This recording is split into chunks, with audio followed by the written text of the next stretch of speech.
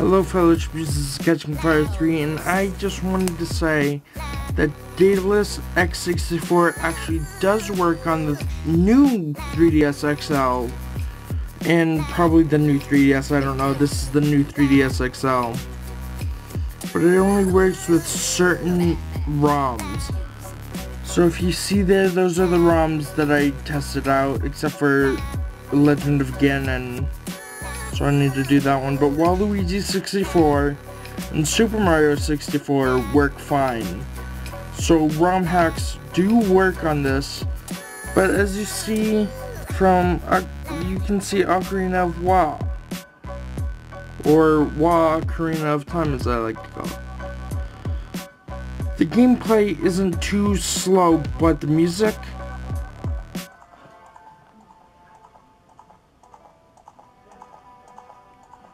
for the beginning screen, it's all fun and dandy.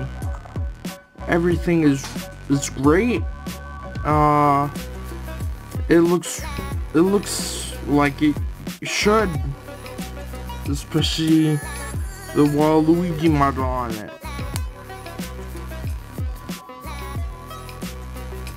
So let me just put in my name, which you have to use the circle pad for. But of course, who would want to play Ocarina of Time on a 3DS if they, for instance, have it on the 3DS already, which I do, but I wanted to download this again. But so far, I've gotten this ROM hack to work, the Waluigi one, but the first cutscene, and when you look in there, it doesn't look too great, as you can probably see right now. Waluigi looks like he doesn't have a face right now, but that's only because of the graphics don't quite work on his face, so his face isn't like a 3D model. Here we go. Here's an example of it running slow.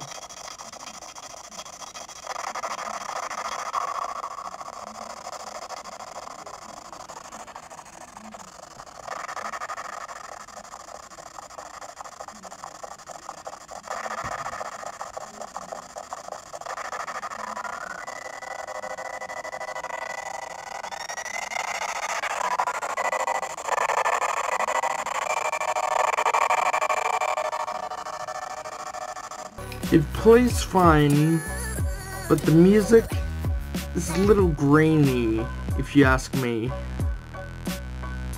It's really, I've played this game before, but that's the same as Mario 64 for the N64. These two work, and the only thing about them that doesn't work right is the music and the sound effects.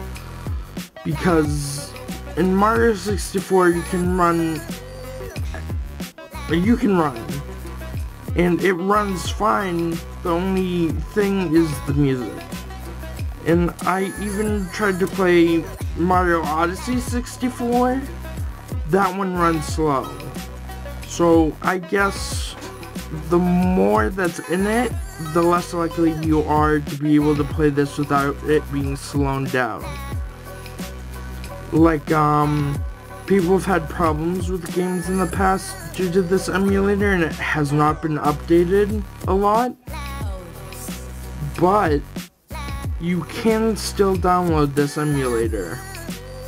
Yeah, especially for the 3DS. All you need is custom firmware, and this is not a video on how to do that, of course. This is just a review of how good this specific game plays, really. So like, listen.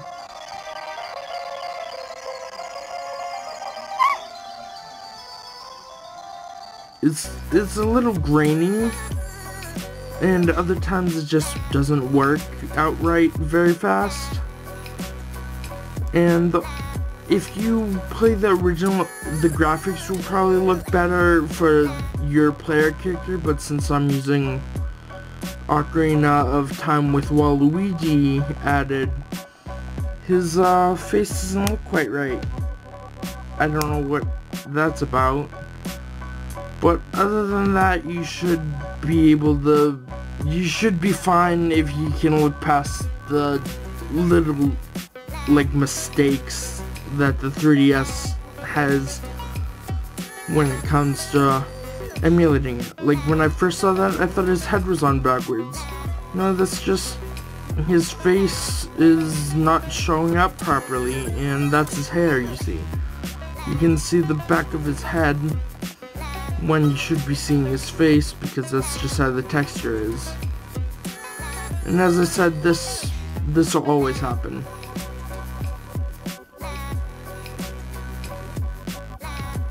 But of course the cutscenes are a little better. Here it is. See, the music's slow, I hope you guys could hear that. But she's running perfectly fine, at least if I remember correctly. And you can climb down here and see how fast you can run. You can Z target as well. And it runs very smoothly. Maybe a tad bit slower than the actual, like, if you were to use the emulator on the computer. But it definitely works. Let's go on to the next ROM. Okay, so this one, if you can guess,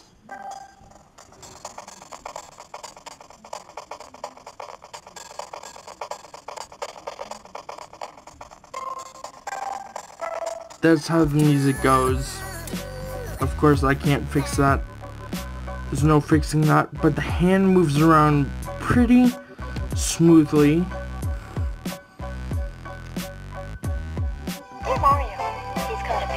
The music here is fine, and so is her talking, so that's good.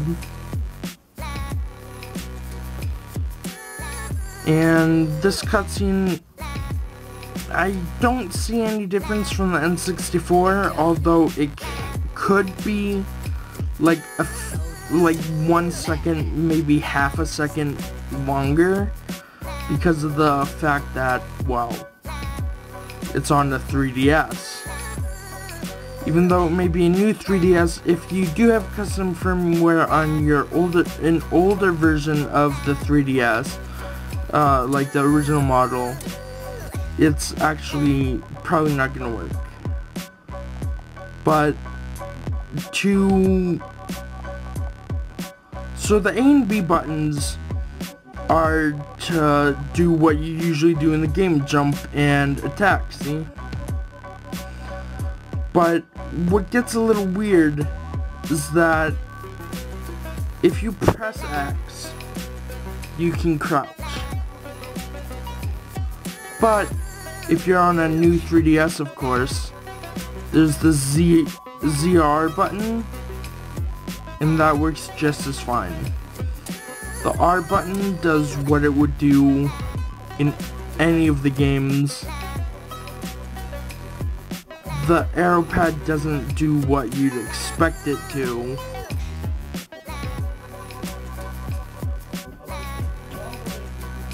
But other than that, the text boxes are good. The button presses are fluid. All I have to do is look in a level to see if it gets slowed down. Because I actually don't know about that. Let's see. Yeah, whatever. I guess it works fine. There's no problems. But for instance, if you're running Banjo-Kazooie like I've tried before, including today when I'm recording this, it may not appear and your game will crash, but it won't, like, it'll soft lock, which means you have to fully reset. I think that's what soft locking is, but you'd have to fully reset, like press the button, hold it down, and you should be good. Waluigi works as well. That was like the first thing I did. But there's really no problems other than depending upon the game might not load, and sometimes it will, like Banjo-Kazooie loaded, but when I went to actually try to select a game file, when I pressed start, it crashed.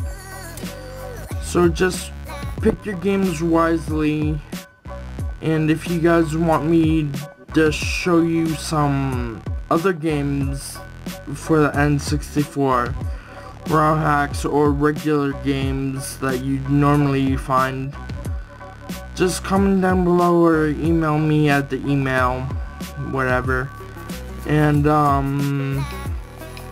with suggestions on what you want to do, what you want me to do, and I'll try each and every one of them, or at least get to them. Well, if you like this video, leave a like, comment down below if you want to see more, as I already said. Subscribe if you're new, and may the odds be ever in your favor. See ya!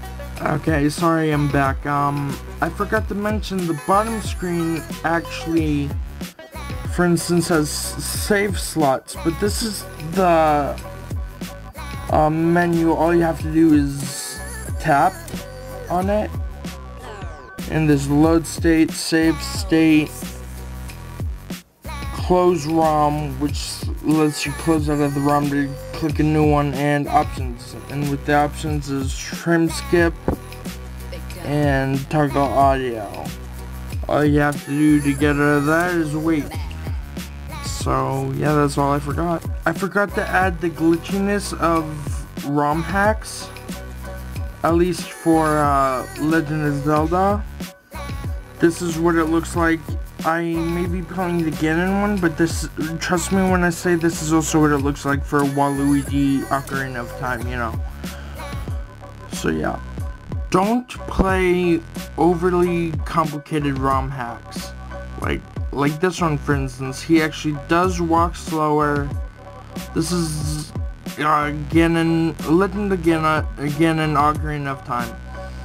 And basically this ROM hack has you play as a Style Kid as a child and Ganon as an adult.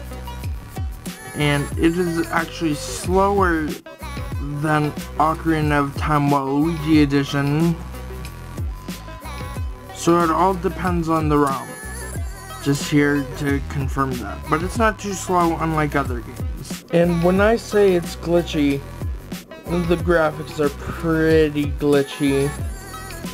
I'm not sure how this is for regular Legend of Zelda Ocarina of Time, but it's definitely a mess where you go into places. Just a heads up. Hey, check out what else I didn't mention. That's doing nothing. Nothing at all. Hold on. I can move to it, but nothing. Oh wait, well, I was pressing up there, but down doesn't even work. Well, let's see if you can. No, because it's a black DS, but I am clicking on it. Well, I would not recommend playing Legend of Zelda on this. But if somebody can tell me how to change the controls or how to get that to work, please let me know. Another last thing before I end the video is I figured out how to, like originally, as you saw before, I thought it was the D-pad. This will only work with the 3DS. The new 3DS, because what you're supposed to do is the new 3DS's C-stick. And it should work. It's kind of difficult to use, especially in Legend of Zelda Ocarina of Time, because sometimes when you press a certain direction, it'll think you're pressing down or up. So Play at your own risk. Damn boy, that nut ain't looking right. You ain't looking right, boy.